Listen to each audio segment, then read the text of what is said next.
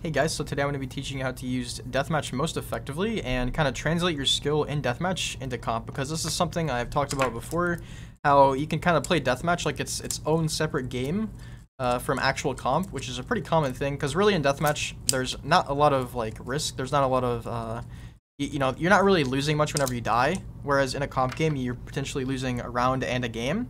So a lot of people, for deathmatch, it doesn't really translate fully into a comp game. So I really want to give you guys some rules for kind of whenever you play deathmatch, or if you want to watch your VODs back for deathmatch, like I'm doing right now. This is a deathmatch that I just played.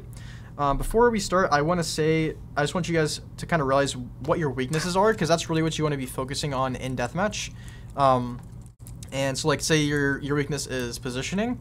Try to think how you're positioning when you take fights, like how you peek, where you're positioned. You know, like how much of your body can the enemy see, or of your hitbox, I suppose. And yeah, so other than that, we can go ahead and start watching me. I also wrote down, realize why you die in certain times in deathmatch, which is what I'm going to be talking about with myself here. Like if there's something really notable, or if there's something that I did that's good, I'll let you guys know. And yeah, we could just kind of go from there. This is the warm-up of deathmatch. I used Vandal until 21 kills, and then I go to Phantom. So pretty nice shots at the start, but yeah, you'll see pretty soon that it's not as good as that seemed there. So first thing here, yeah, I whiffed pretty hard, but what's important is that I'm counter strafing, right? You see, I miss a shot and I'm counter strafing.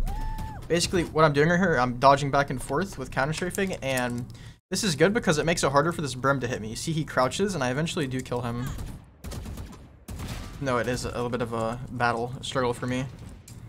I don't normally walk in deathmatch. I do walk here for just a tad second. That's just unfortunate. Sometimes you get peeked from multiple angles in deathmatch, and there's not much you can do about it.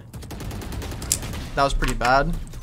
One thing we can take away from that is whenever you see this Reyna, like we both spray, but the Reyna sprays for longer. She's spraying with a Vandal, right? Like if you're spraying with any gun and you realize that you're not killing the person, just stop the spray and adjust your aim and just click their head, just like I did here. Even though it took me a little longer than it probably should have. That's fine. So yeah, also practice guns that you want to, oh, that was a nice shot. Practice guns that you want to learn in deathmatch. So if you want to learn the Sheriff, you know, use the Sheriff. If you want to learn the Op, people are going to hate you, but use the Op, right? You don't have to just use Phantom or Vandal. You can use any gun. You're not really limited to anything. This is also unlucky to get peeked by 3 people there. You notice I'm pretty much placing my crosshair where I think the enemy's most likely to be at. This is the same in a comp game. You want to place your crosshair where you think enemies are going to be. Missing a few shots there, but that's completely fine. You're good. You can run around, obviously. There's some things in deathmatch that you can get away with that you don't want to do in comp games as well. It's important to realize that. Like, obviously, you don't want to be running around all the time in a comp game.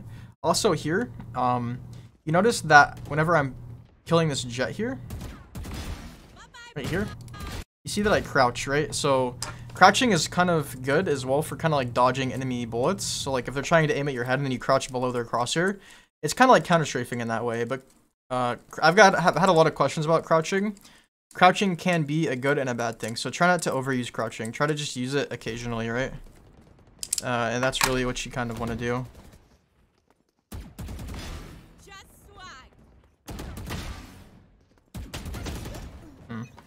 Yeah, my aim was... It's not bad here. So here I have good positioning. I fall back into this corner because I thought one would come from main. But they're all scared of me, I think, quite frankly. Nice shots. And I'm placing my crosshair where I think they're gonna be. Yeah, like I said, guys, make sure you're taking fights the same way mechanically that you do in deathmatch and comp as well. Okay. The ace. Okay, with the 6K. Not much to... No, not much to say about that. That's just tragic on me. That's okay though.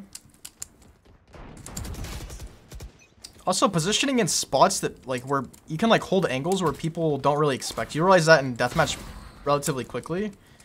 It's something you can do in comp as well. Like if you sit in an angle that people aren't used to enemies being, it's really good for getting a free kill, and because like enemies aren't gonna have their crosshair placed there, right? So now you see I'm using the Phantom and whiffing with it. Phantom is a little bit different than the Vandal, generally considered objectively better than the Vandal. So if you want to learn it, absolutely go for it. And run and gun with it as well.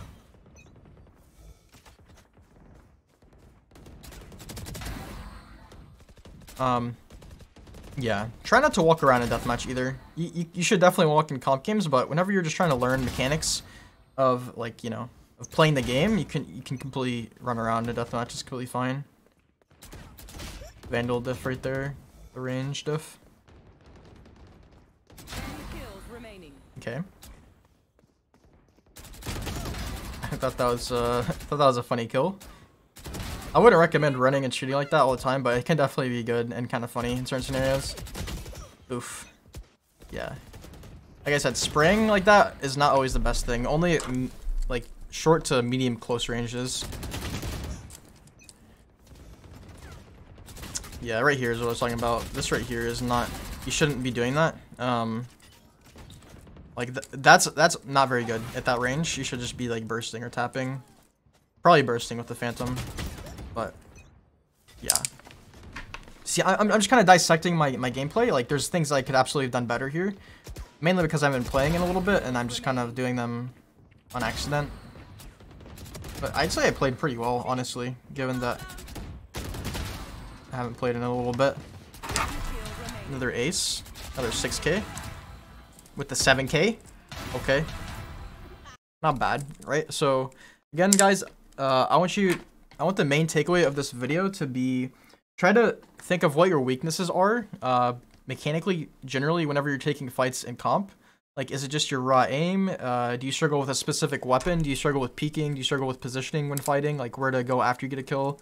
Try to think about all those things and actually apply them from deathmatch into your comp games. That is the most important thing. And then also, you know, like I said, when it's going to take some active thought, right? So whenever you actually die in deathmatch, think, okay, what could I have done better there? Just like whenever you're playing an actual comp game. And yeah, those are pretty much the main things. Yeah, so let me know if you guys have any questions about this. Let me know if you guys want me to do more of this. And I'll be happy to do more. Yeah, I'll see you guys in the next one. Please subscribe and peace.